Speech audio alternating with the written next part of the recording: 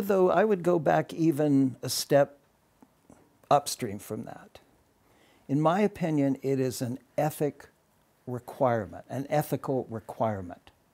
to engage with citizens face to face, moment to moment, over and over again, in many different ways, in order to understand the city that they want. And what I discovered is that when you get into that intimate relationship with tens of thousands of citizens, you learn there is a way.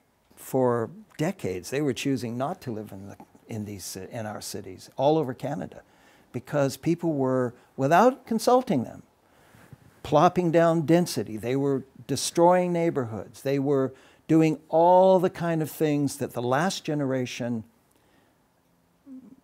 almost enjoyed, because they had this philosophy that they were trying to implement. But they forgot. You need citizens, and you need them not just once. You don't need them just over a web. You don't need them just in a meeting or an open house. You need their hearts.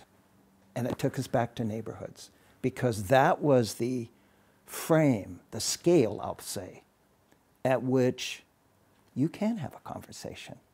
You know, a conversation can get too big. It gets too grand, and most people start to tune out. When we were dealing with densification, and McAfee, my colleague, co-director of planning with me, brilliantly, when we realized that we also had to bring the densities up a bit in those neighborhoods that we had protected those years before, she said, yes, and we will do it by going out in each neighborhood, and we will talk with people. And she discovered, and she only got through a few neighborhoods before her time was up and my time was up, but she discovered that, yes, there's plenty of open-mindedness once you have a conversation.